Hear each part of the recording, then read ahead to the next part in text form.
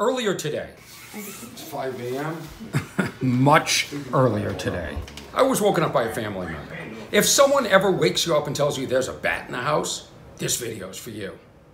The top. Be careful of the top. In this video, I'm going to show you how to remove a bat using an ordinary box, a street sign, and oven mitts. You want to minimize as much exposure to the bat as possible, so cover up. It's important to move slowly and trap the bat. You don't want to scare it. Yes. Good. Yes. Good. You got it. Come on, Dad. Okay.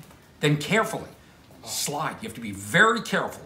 Slide the lawn sign under the box between the wall and the box to create a new box top.